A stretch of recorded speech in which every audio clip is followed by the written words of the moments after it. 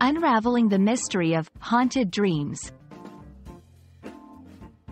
Hello everyone, welcome to our English language learning series. Today, we're going to explore a fascinating phrase, haunted dreams. It's a term that can evoke powerful images and emotions. So, grab a cup of coffee, and let's dive into the world of language and imagination. First, let's break down the phrase.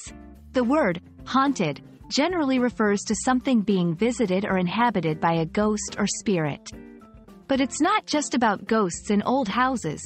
In a broader sense, haunted can describe anything that is persistently occupied or troubled by something, especially memories or thoughts.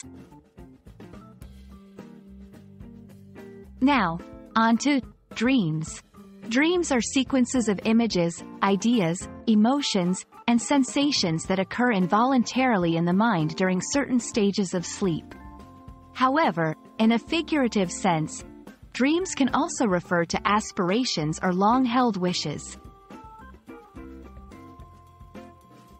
When we combine these words to form haunted dreams, we get a phrase rich in meaning. It suggests dreams that are repeatedly disturbed or influenced by troubling thoughts, memories, or fears. These could be literal dreams during sleep or metaphorical ones, like unfulfilled desires or ambitions constantly overshadowed by past experiences or anxieties. Haunted dreams isn't just a poetic or literary phrase.